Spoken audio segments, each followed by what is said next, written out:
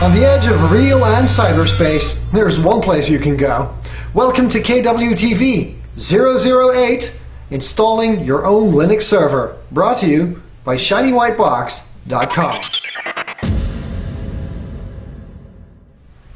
Hey guys and girls, welcome to kwtv008, installing your own Linux server.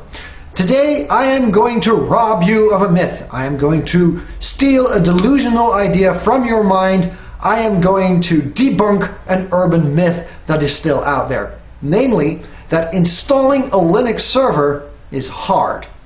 It's not. Really. What we're going to do today is going to present you with part one of a series on how to install your own Linux server and do a few basic things without getting too deep and dirty into the command line. You know how we do it down here at the Nightcast and at Knightwise TV. Simple, plain, letting technology work for you. So that's exactly what we're going to do. In today's episode, we are going to take a version of Ubuntu Linux, namely the 8.10 Server Edition, and install it in a virtual machine. Now, you can do this in a virtual machine, or you can do this on just about any piece of hardware that you have at home.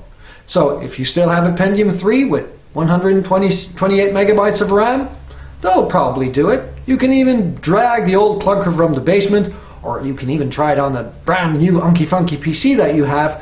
But for general server tasks for one or two people, an old clunker will do just fine.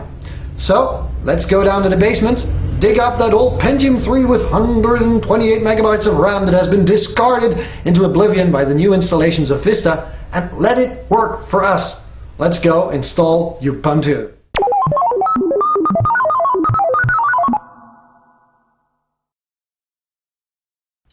After we have installed the CD, it will ask us which language we want to use for the initial installation.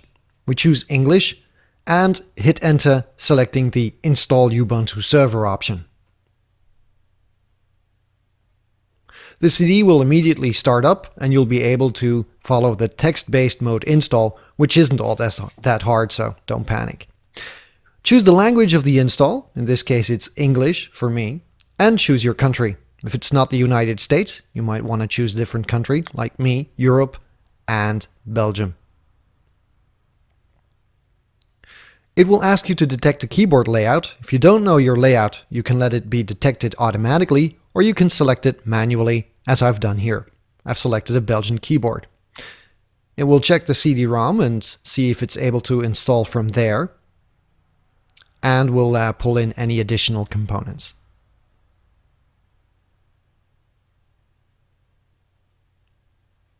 Next, it will detect the network hardware, so make sure that your network cable is plugged in, because it will automatically pick up a DHCP IP address. This is important for the updating.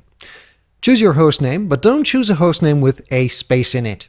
Not Ubuntu Server, but just Server, or any name you want, and preferably keep it under 8 characters, just for compatibility.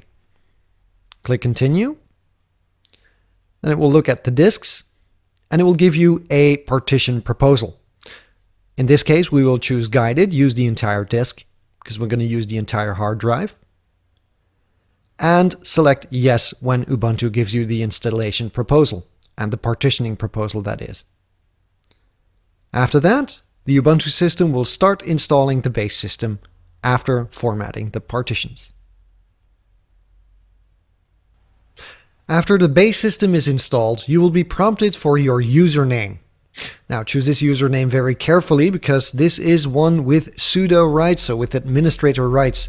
Choose the name of the new user. This could be your personal name.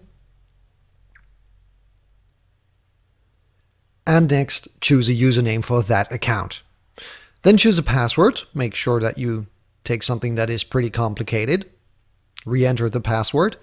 And it will ask you for a private encrypted directory. This means that your home folder is going to be encrypted. And in order to decrypt it, you are going to need a pretty long password. So choose a passphrase, read the text that's on the screen, choose a passphrase and enter it here. Make sure that it's pretty complicated and that it's not the same as the account password. Re-enter the passphrase. And next up, the installation will commence. It will be scanning the CD-ROM and the mirror on the internet, if you're using a proxy, enter it here, and it will start installing the system. After everything is installed, it will scan the mirror for updates and will ask you how to manage the security updates. Not automatically or automatically. And the functionality with landscape is something to do with Canonical, so I would suggest install the updates automatically.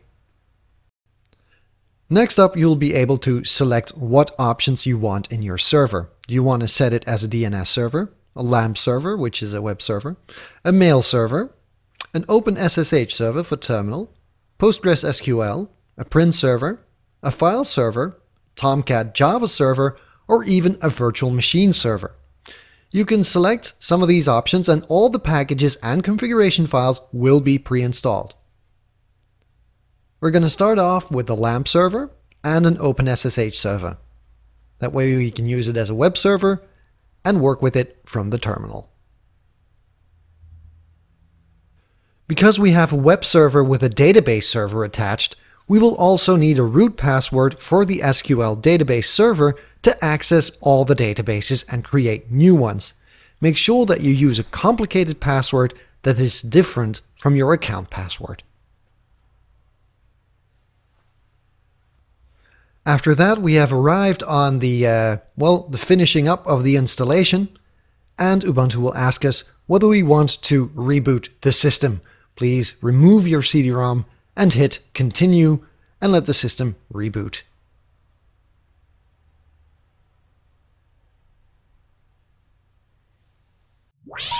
Please hang up and try again. Now we'll see the server boot for the first time.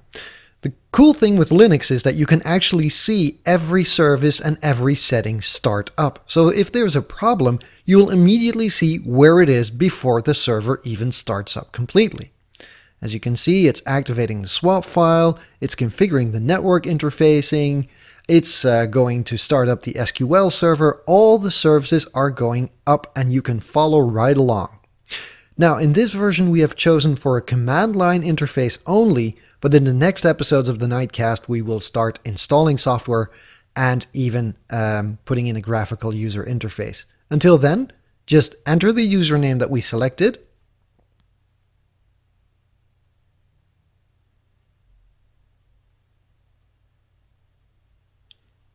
enter your password,